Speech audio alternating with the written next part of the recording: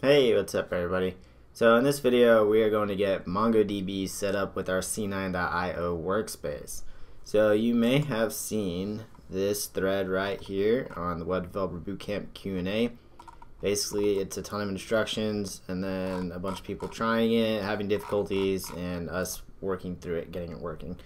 So these instructions are still the right ones to use, but it can be kind of difficult to follow. There's a lot of stuff going on here. So first and foremost, let me make it clear that we are using c9.io, the original C9. We're not using the AWS version. Okay, so first things first, if for whatever reason you are running an older version of Mongo and you have a Mongo daemon up and running, make sure that you turn it off first. So I have a new terminal here, and if there were any other MongoDB processes running, I would just want to run kill all MongoDB. So no process found, that means there's not anything running. So if you have a pre-existing version of MongoDB that you need to first uninstall, we can check with mongo -- version.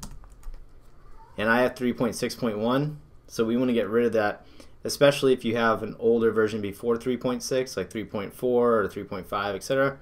Definitely want to get rid of that. Any version 2s, you want to get rid of those. So the command is this sudo apt-get purge-y mongodb-org *. Okay, and I'll put all of the commands down into the description of this video so you can just copy and paste them from there. So this is going to uninstall all the pre-existing files for the current version of Mongo that I have installed. If you're starting fresh and you don't have any Mongo at all, you can skip this step. Alright, so now it's finished. If we run mongo -- version, it says there's no such thing as user bin Mongo, and you may see some errors and things like that from the previous command. You can ignore that as long as you run mongo -- version and it tells you that there's no Mongo installed, then you're ready for the next step. So the next step is basically all these commands. We'll do them one at a time. You'll notice that on my white screen here, it is kind of difficult to see the gray text, so make sure you copy this entire line, and of course if you're copying it from the description, it'll probably be a lot easier to see. So I'm going to clear this out, and this new command, I'm not going to read it off, it's pretty long.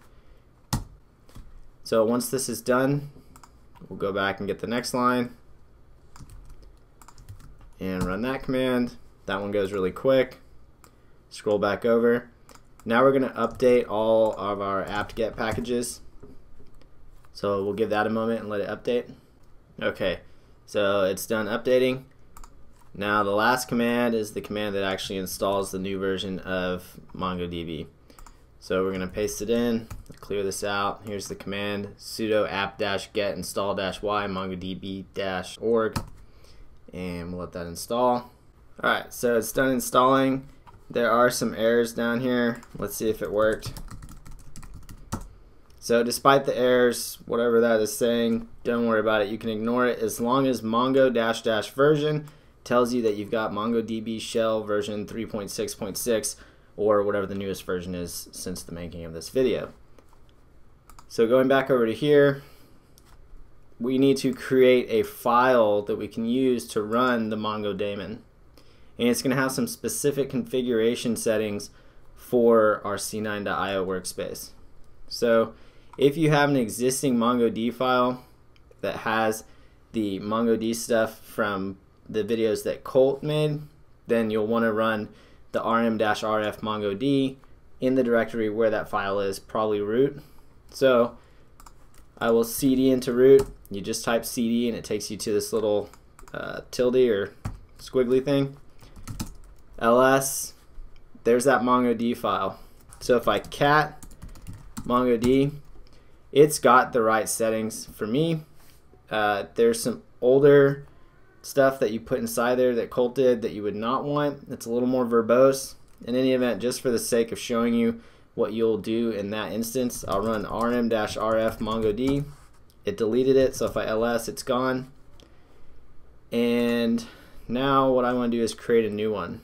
So I'll copy this second line, and this says echo, and then inside of a string it's MongoD space -- db path is equal to data space dash dash no journal. So basically it's just saying run the Mongo daemon, but look for a directory called data in the directory that we're in. You can see it right there, and store all the databases that are created while we're running the Mongo shell or we're running an application that connects to MongoDB inside of that data directory. So that's where we're going to store all of our databases. And then no journal, just make sure we don't use journaling, which just keeps our file sizes a lot smaller and saves space on C9. We only get a couple gigs of space, so that really is going to help us out in the long run. And then we just pipe that into a file called MongoD. So now if we ls, there's that file, except now it's not green. And that's because our permissions are not set up. So what we need to do is run this command right here. It's chmod a+x MongoD. And now if you ls, it's green. And then data should already be there if for whatever reason you didn't have a data directory. So I'll delete the existing one. Just do a mkdir, let's say mkdir data, and then ls. So there's your data directory. And now to make sure everything's running, just do a ./. That means in the current directory that we're in, MongoD. And the reason we do a ./ is because MongoD is actually a command. That's why we plugged it into that text file, MongoD --db path data, yada yada, because we're running the Mongo daemon but with some configuration stuff. So it's essentially the same. By the way this worked, I'll go ahead and close out of it with Control C. It's essentially the same as saying MongoD space --, and then saying db path is equal to data, and then -- no journal. Every single time. You could do this from any folder you want. Just run it like that and it'll start it. But basically we don't want to have to worry about that, so we just do a ./ MongoD that runs that file for us. You could also do it as a bash alias or something like that. This is just the route that Colt decided to go with, so that's the one that we're going to use. In any event, with MongoD running, you'll see that it's waiting for connections on port 27017. That means it's working. If you open up another tab for your terminal and run Mongo, it'll open it up, and then you can do, show DBs, use DB, create, all that stuff. So these warnings here and then also here are irrelevant to this course, so you can ignore them. There's no reason trying to fix them or anything like that. Basically everything that you're seeing here can be ignored. Just know that it's working properly and you're good to go. So when you want to exit this, Control C to get out of the Mongo shell, and then Control C to shut down the Mongo daemon. And that is pretty much it. I don't think there's anything else that needs to be covered. All the code that I just used is going to be in the description below. And of course, if you have any questions, just ask them in the comments. And I'll link to this thread also, because there's a ton of comments in here. And if you read through it, you can kind of see the different issues that people were having, and that may be something you run into, and so you'll see a solution right offhand. So that's it for setting up MongoDB inside of your C9.io workspace. Thanks a lot, and we'll see you in the next video.